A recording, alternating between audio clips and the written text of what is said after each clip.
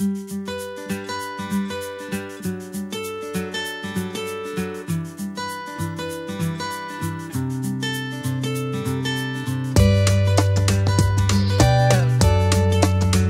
Knight, this is the astrological update for Gemini for the week starting the 15th of April. Now this week you're going into a mystical realm where you're feeling more intuitive, more psychic.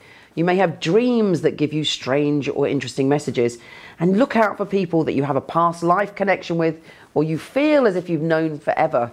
There is magic in the air, and it's just the beginning of a cycle that generally hits you at this time of year. We also have a Mars and Sun conjunction, which is making you feel very passionate about your friendships. The good news is you should meet people that excite you, that want to have fun with you, that allow you to be adventurous. But if there are any problems in friendships, you could find yourself having a bit of an argument or a tussle with someone. Come from your heart. Pay attention to that energy that's making you feel profound and mystical when dealing with these things. And if you've outgrown a friendship, let it go with love. We then have a Moon and Jupiter conjunction in your sign. Hurrah! Jupiter is the planet of good fortune, and the Moon is all about your emotions and intuition.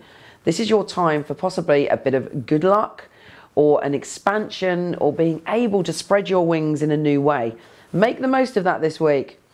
Now, the other exciting thing that's happening this week is there is a kite, and a kite lifts us emotionally and spiritually and helps heal wounds from the past. And for you, it's all about your sense of doing things right.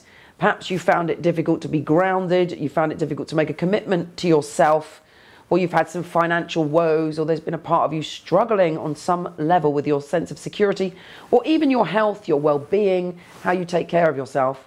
All of a sudden the energy is uplifting you, and you should find a solution on how to balance that area of your life. We also have a grand water trine, which is allowing you to open your heart to a more mystical, sensual union or connection, and also being able to look at past relationships and loving what messages they brought to you, even though they were challenging. Then we have the Sun and Mars entering your spiritual domain. It's a time where you are opening up to the mysteries and magic of life. You're moving from your intellect to your intuition. Interesting and magical times. Take care, and I'll speak to you soon.